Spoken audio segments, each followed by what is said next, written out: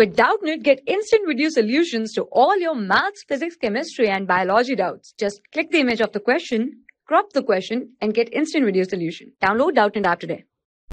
Hello students, today our question is, a book of weight 20 Newton is pressed between the two hands and each hand exerts a force of 40 Newton. If block just starts to slide down, coefficient of friction is, so we have to find the coefficient of friction here. So the solution of this question is, let us suppose this is our book here and it is pressed from both sides, from both ends like this and like this here.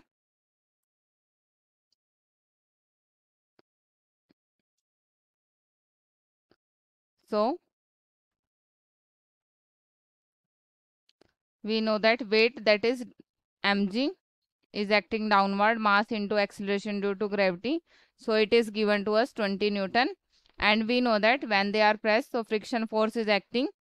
Friction force acting here and friction force is acting here.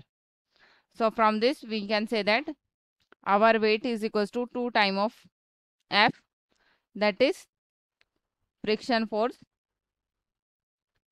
And we know that friction force is equals to mu n, that is coefficient of friction, and n, that is normal force. So it exerts 40 Newton force.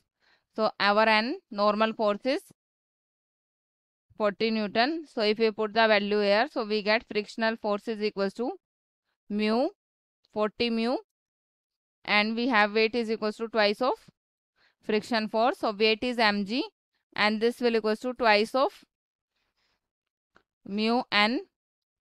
Let us suppose this is equation 1.